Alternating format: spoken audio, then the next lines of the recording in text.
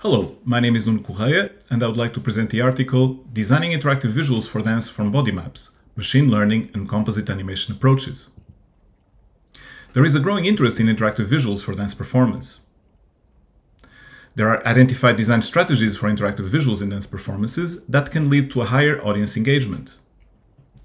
There is also identified potential in using interactive visuals to convey to the audience otherwise non-visible elements of performances.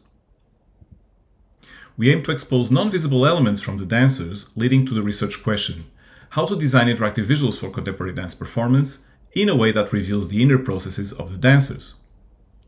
Our approach is informed by the soma design process and by tools used in soma design, such as body maps. To answer our research question, we devised a set of co-design stages. Our stage 1 consisted of a sketching workshop, 2 days, where 10 dancers created movement exercises and then sketched body maps based on those exercises.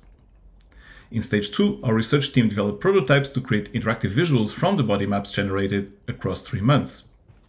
In stage 3, 4 days, the 10 dancers tested our systems and then provided feedback and suggestions in 2 final focus group sessions, 1 per prototype.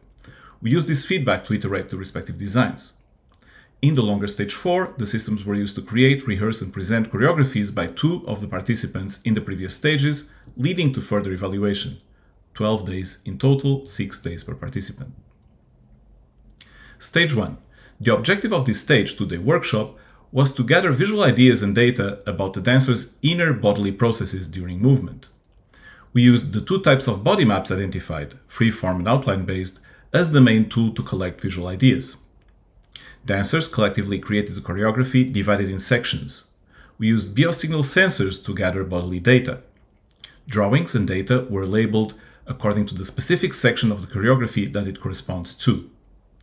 A total of 150 body maps were produced, 50 free-form and 100 outline-based body maps. Stage 2, MLIV. We followed 2 different approaches for interactive visuals. Machine Learning Interactive Visuals approach, MLIV, for the outline-based body maps. Each body map was labeled according to a specific section of the choreography and then matched with the biosignal sensor data recorded while the movement was being performed. We developed a system using TensorFlow capable of morphing between the performer's body map drawings by predicting the interpolated frames according to real-time biosignal sensor data. Stage 2, CAIV. We adopted a human learning approach we entitled Composite Animation Interactive Visuals, CAIV, to create interactive visuals from the free-form body maps.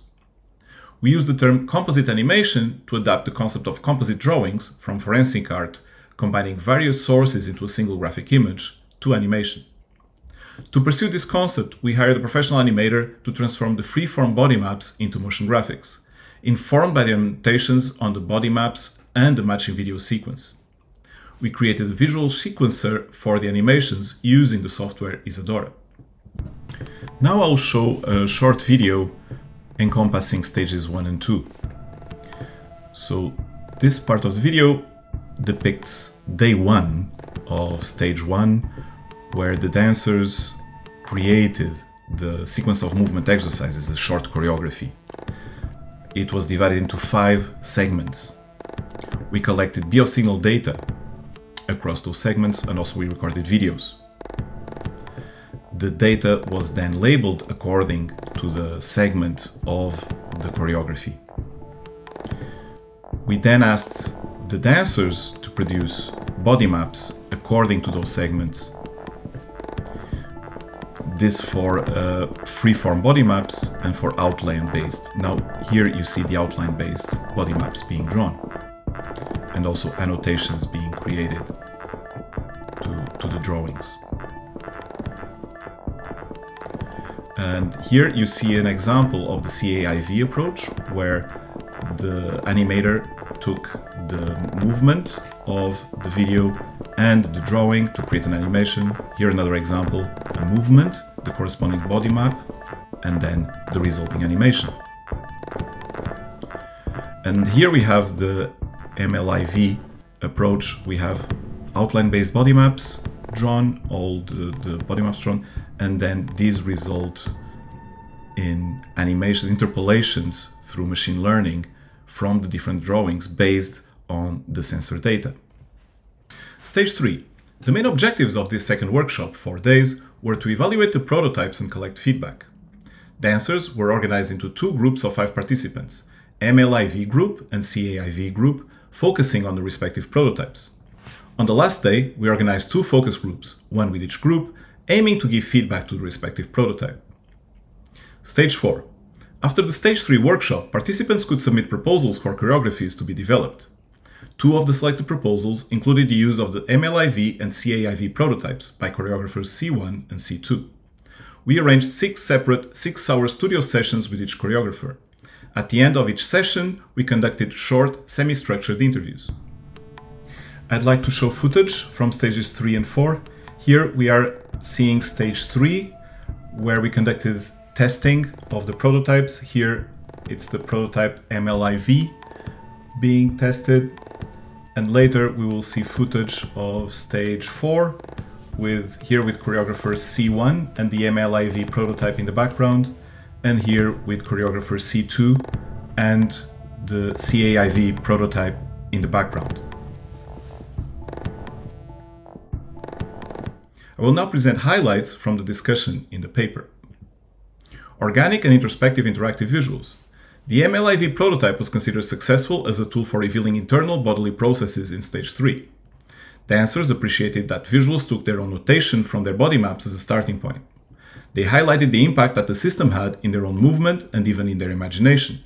In stage 4, C1 explored this to create a feedback looping system between the biological, the digital, and back to the biological. She felt she achieved new possibilities for movement. Accounting for soul responsiveness. The MLIV prototype had limitations in terms of responsiveness, which can be attributed to a small corpus of body maps, only 100, and limited sensor data collected. This slow reactivity was considered by some dancers in stage 3 to be problematic. In stage 4, to mitigate the risks of a slow responsiveness of the system in a performance, C1 combined real-time visuals from the MLIV prototype with pre-recorded videos of visuals from rehearsals. Connecting idiosyncratic animations with movement. In stage 3, dancers considered that the CAIV prototype had the potential for revealing things that happened in the dancer's head while we are dancing, the decision process of what movement to execute next. In stage 4, the resulting animations were considered aesthetically successful by C2, and she enjoyed their minimalism. She used the animations to represent the body of an artificial entity that would enter a dialogue with the dancer. C2 controlled this artificial entity herself by operating the CAIV prototype. This way, she could interact with the dancer in real time, which she enjoyed. The visuals allowed her creating connections between image and body. The sequencing system for the animations was also considered successful in terms of visualizing inner processes. Comparing visualization approaches. We argue that an MLIV approach can be beneficial with more constrained body maps, such as the outline-based ones, with specific rules for drawing, as we have used. In our case, the rules were coloring specific areas of the body according to a certain criteria, parts of the body involved in a movement. These constraints are beneficial for training a machine learning system, especially when having access only to a relatively small corpus of drawings. A CAIV approach can be preferable when the body maps are more freeform, where the visual qualities are harder to represent with a computational model. The CAIV method is clearly more laborious, as there is a need for manually generating animations. It also requires a system for adding interactivity to trigger the individual animations. There is potential for a future hybrid solution merging the flexible mappings of MLIV and the idiosyncratic representation in CAIV. In terms of other potential applications, body maps have been used in areas such as health and psychological assessment, and we identify potential for systems with interactive visuals applied to those fields. Our approaches could facilitate a rich and personalized visualization of soma trajectories. In conclusion, our main contributions with this research are the 2 approaches toward visualizing inner aspects of the dancer's bodies, MLIV and CAIV.